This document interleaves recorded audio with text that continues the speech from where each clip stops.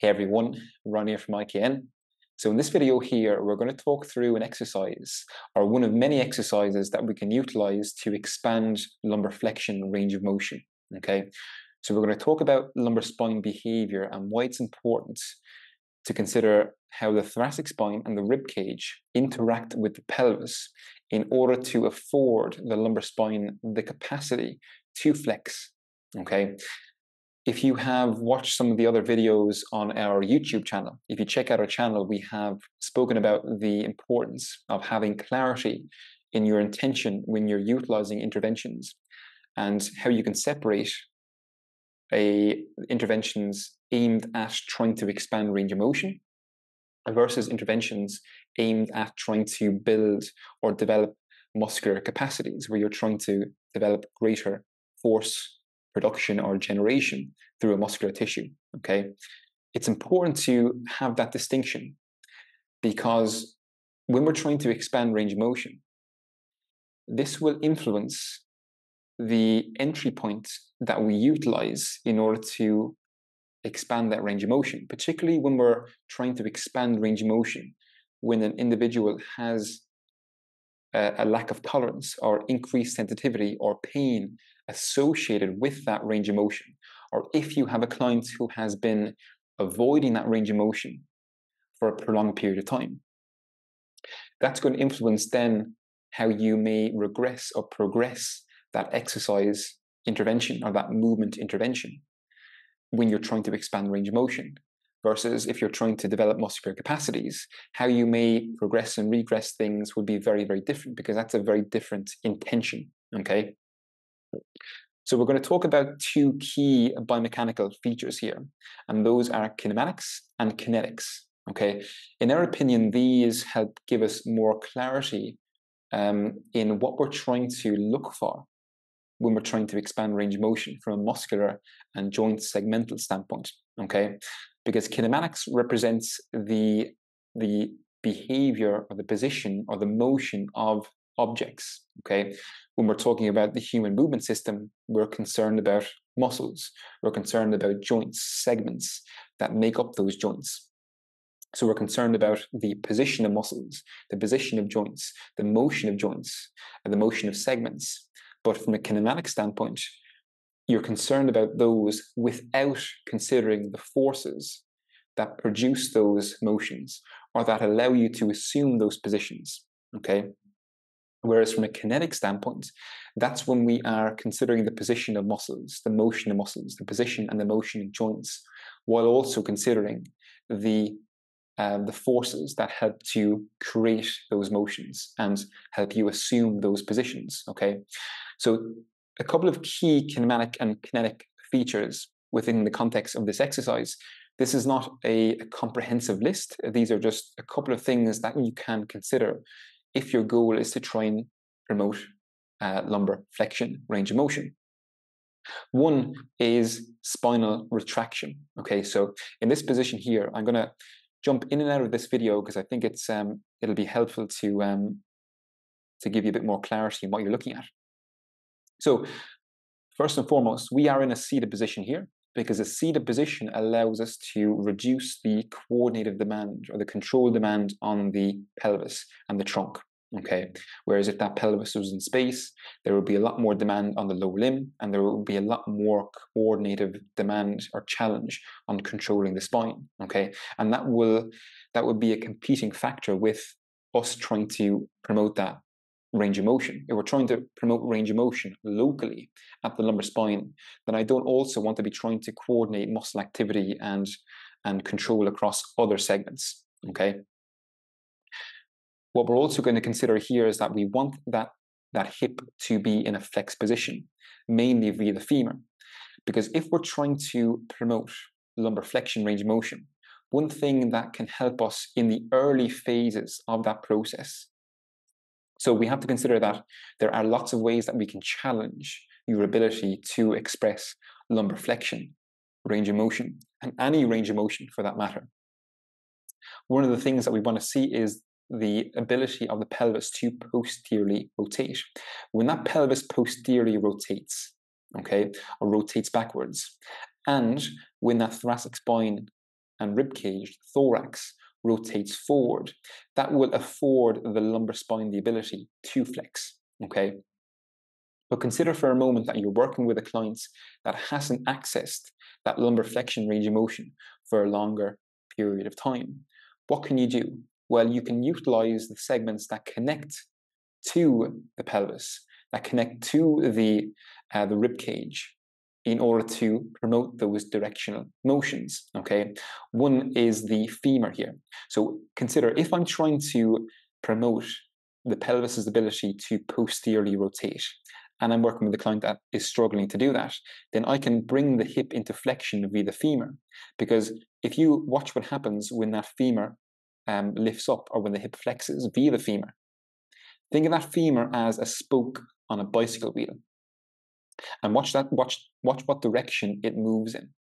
So it moves in a posterior direction. If you were to imagine that there was a wheel, that femur was a spoke connected to a wheel, that would rotate backwards. And what does the pelvis have to do? It has to rotate backwards.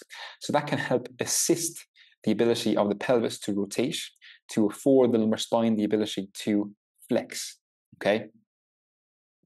And what we're also going to do here in this position is we're going to couple that with flexion of the thoracic spine, but also a retraction of the spine.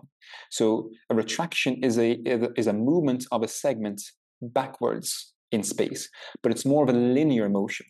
That motion that I've just described there via the femur is more of an angular or rotational motion, because it occurs on a circular or curved path. Okay, this is another, a more of a deeper kinematic representation. We can explore these concepts on upcoming videos as well. We do a lot more of this on our courses, our level 1, level 2 courses, and on our Inner Circle membership, if you want to learn more about that.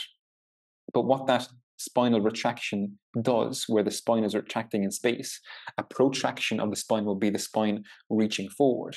We all know about cervical and head retraction, cervical and head protraction, where things are reaching forward, reaching backwards.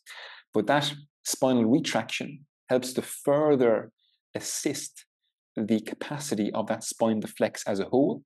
But because we have the femur flexed, the hip flex via the femur, and because we're also going to consider how we can drive some load via posterior pelvic rotation to get some load into the abdominals, and how we're going to drive some load via femoral hip extension via the femur, we're going to be able to concentrate a lot of that motion at the lumbar spine as well, even though we're getting assistance from above and below, okay? Like I said, there's lots of ways that we can further challenge this in clients, okay? Because we want to consider this as an entry point to expanding that range of motion in clients that may have been avoiding that for a long period of time, or in clients that may have been experiencing pain with that motion, okay?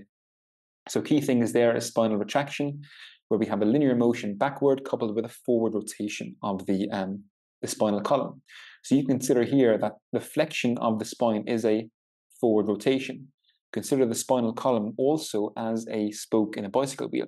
When we see flexion, that is a forward rotation of the spinal column, whereas an extension of the spine would represent a backward rotation of the spinal column, okay? So these are more segmental based representations versus a joint-based representation. It doesn't mean that this is how we should be describing things. This just gives us the ability to have a clearer description on the directional motions of segments. And it's something that joint-based descriptions don't really allow us to do. It doesn't mean that joint descriptions aren't enough. It just doesn't mean that they're not good. It does just mean that they're not enough to give us those segmental directional representations, if you like, okay? And then we have that posterior pelvic rotation assisted via hip flexion, but via the femur. So remember, you can flex the hip, but you can flex the hip via the pelvis, rotating forward on top of the femur, or you can flex the hip via the femur, moving relative to the pelvis, okay? So that's why we have to describe the segment that is contributing more so to that joint range of motion. And then we get into kinetics. So how are we going to contract muscles here? Again, we all know about P&F strategies, the contract relax strategies here, and we can incorporate a lot of those contractile dominant strategies to gradually allow an individual to expand range of motion. Because what has to happen for a segment or a joint to move in a certain direction? The muscles need to change their length as well. They need to change their behavior. So we do need to consider what the muscular tissues have to do to afford the segments the ability to move into a certain direction. Okay, so we're going to talk about a hip extensor contraction here via the femur. That's why you see the hands kind of the fingers interlaced here to provide a fixed block for us to drive that knee forward into the hands, which would get some load into the glutes, into the hip extensors. But we're also going to couple that with a lumbar flexor contraction via the abdominals, okay, and via a posterior pelvic rotation, okay. So let's talk about what that looks like here. So you can see here that I have the foot on a chair in front. I'm retracting so at the very beginning there, we'll come back to this where we go through more of a dynamic motion here. But what we're going to see here is we're going to see that retraction. We're interlacing the hands around the front of the shin. We're allowing the scapulae to protract. We can allow the head to rotate forward to assist that thoracic spine flexion. But what we're also doing here is we're actively posteriorly rotating the pelvis to get some load into the lower abdominals. Again, it's a pelvic dominant contraction. So that's why we could theoretically consider that the lower abdominals are experiencing most of that force, of that load. And then once we get into this position, what we want to be able to do here is, as I'm demonstrating there, is we're retracting back, we're getting to that position, we're contracting the lower abdominals, but now we're driving the knee into the hands. That reaching of the knee into the hands is going to assist or facilitate a contraction of the glutes. The glutes will have to contract to facilitate a posterior pelvic rotation, okay?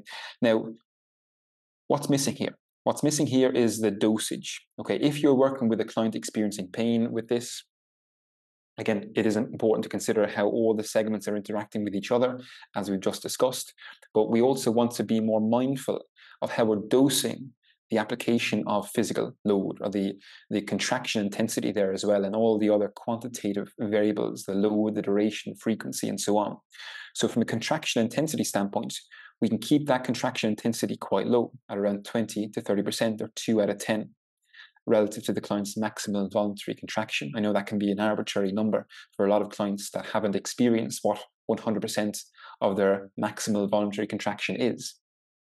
But then we can, if we're trying to expand the range of motion, we can hold that 2 to 3 out of 10 contraction initially. We can increase that as long as the client is tolerating that motion. We can hold for 10 to 15 seconds with that posterior pelvic rotation, that reaching forward. Again, you're just seeing me kind of drop into greater hip flexion here as we drive that knee forward. I'm just going to pause it there for a second. So hold that contraction for 10 to 15 seconds. After 10 to 15 seconds, we can reach that spine back even further via retraction. We can try and posterior tilt back even further to open up that lumbar spine even further. And then we can contract via the knee reach even further, or even more so in that position, okay, or for another 10 to 15 seconds. We can repeat that for 2 to 3 sets. So we're accumulating around 30 to 45 seconds of time under tension, or for a duration of contraction, okay? And then if we wanted to build greater capacities in that range of motion, then we can gradually increase that contraction intensity or hold for longer durations as well. But if we're trying to gradually expand that range of motion in an individual that's been avoiding it for a longer period of time, or that is maybe having sensitivity when moving into that direction, we want to keep the contraction intensity low, and we can maybe use duration as a training effect initially before we increase that contraction intensity, okay? But the key thing here as well is being able to concentrate some of that load into the glutes, because oftentimes when we're trying to get load into the glutes via hip extension, we are often also coordinating that with the quads, because the foot's in contact with the ground typically, and you're driving load via the foot to get load to the glutes, but you're also getting load through other muscular tissues as well. By having the foot in contact with a chair in front, we take the shin, we take the foot, we take the quads, out of the equation. And by reaching that knee forward, the arms are staying fixed in space. By reaching that knee forward, it does provide a fixed surface for us to be able to retract the spine backwards against. But by driving the knee forward into the hands, it allows us to just concentrate that motion via the femoral segment, meaning that we're concentrating that muscular contraction via the muscles that only move the femur. Okay, and in this situation, it will be the glutes. You're going to get some proximal hamstring here as well. Okay. But the dosage is important to consider there too. Now, just to drop back to the beginning of the video here, where I discussed how we can kind of bring that into more of a dynamic contraction as well, where we're dropping that pelvis back and then bringing it back through a anterior rotation from there. So that's when we have the range of motion available to us, and we're simply just trying to work in and out of that range of motion dynamically. Okay, but that will be different if we're trying to expand that range of motion. This is just a video from one of our courses, one of many videos that we can utilize to expand that range of motion. As a progression from this, you can consider how might you go about making this more challenging for the individual. Let's say you wanted to concentrate the motion at the pelvis via posterior pelvic rotation.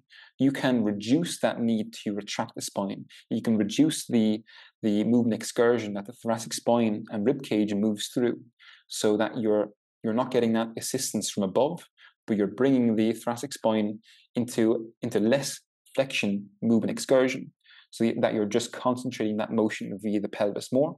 You can bring the femur into less hip flexion or less flexion as well, but that would change what muscular tissues you are contracting with as well. Okay, so a lot of things to consider here, but I do think that this, like I said initially, these are no-nonsense descriptors of muscle and joint behavior when we use biomechanics and we use these ideas of kinematics and kinetics, versus using descriptors like promoting flexibility, promoting mobility. These are nice, easy terms to use when we're talking to a client.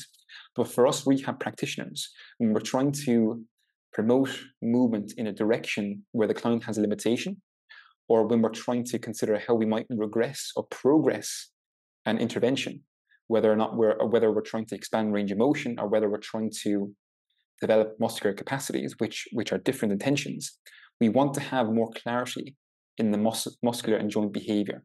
And by me telling you, just do an exercise that promotes mobility of the lumbar spine, that doesn't tell you anything. That doesn't tell you how the pelvis is moving. That doesn't tell you how the femur is contributing to that. That doesn't tell you how the thoracic spine is contributing to that. So that's why we have to describe things through a muscular and joint segmental lens when we're trying to apply physical stress and load to the movement system with specific intentions. Okay, the intention here, of course, is to expand lumbar flexion, range of motion. And of course, it is one of many strategies we have available to us to expand that lumbar flexion range of motion. But it can be a very helpful one and easy entry point for a client to utilize when they're trying to promote that range of motion. Okay, especially if they've experienced limitations or they've been avoiding that motion for a prolonged period of time, and it gives us the opportunity to get assistance from other neighboring segments to make it less coordinatively demanding for the individual early on. Okay, so it's a key feature of our courses that we work through, and hopefully it makes sense. Like always with all our videos, if you have any questions, please let us know below.